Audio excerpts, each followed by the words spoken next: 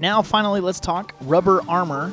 Okay, so the first piece of rubber armor that we need is straight south of Lookout Landing. You'll come to an area called Whistling Hill. There's also a shrine here called the Tinnitin, I think is what it's called. Yeah, Tinnitin Shrine. And what we're going to do is straight from that shrine, head north to the Whistling Hill Cave. Inside this cave, follow the path, and you will find the rubber armor. The next part is the rubber helm, which from Lookout Landing is to the south in the Farron region, the Saryan, something like that, woods. Okay, and this is the cave we're going for here, the Saryan Woods Cave. And this is the cave right here, I believe.